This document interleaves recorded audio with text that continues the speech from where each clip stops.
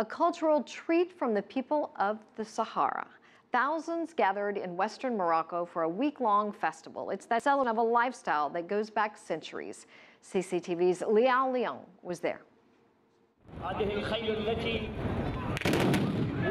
A game of thunder, smoke and dust, color, energy and spectacle.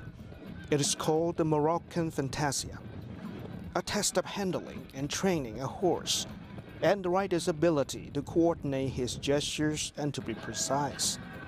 The horsemen, when galloping, must all, at a signal, aim their rifles towards the ground and fire.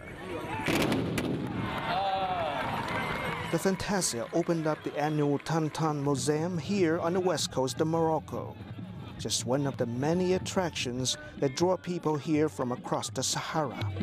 In fact, this is the largest gathering of nomadic tribes in North Africa to exhibit traditional elements of Berber life. The week-long event is recognized by the UN Cultural Agency UNESCO as an intangible heritage of humanity.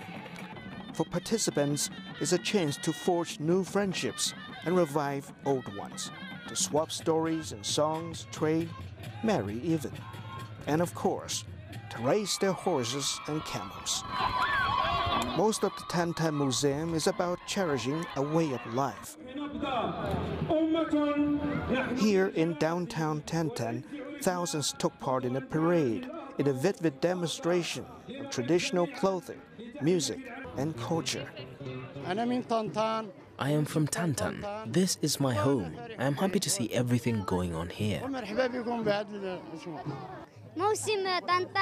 The Tantan Moussem is a lot of fun. It has so many colorful activities. It's great. The first Moussem was organized in 1963. It was suspended for 25 years until 2004 because of security problems. Now the festival is playing an important role for the Bedouin. Their lifestyle is being profoundly altered by economic development and urbanization. Many of nomads are being forced to settle, and the craft and the poetry and the know-how of centuries are being lost.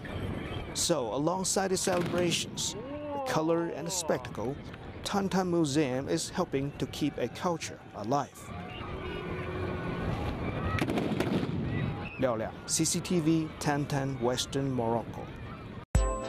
If you like what you just saw, follow us on social media and visit our website, cctv-america.com.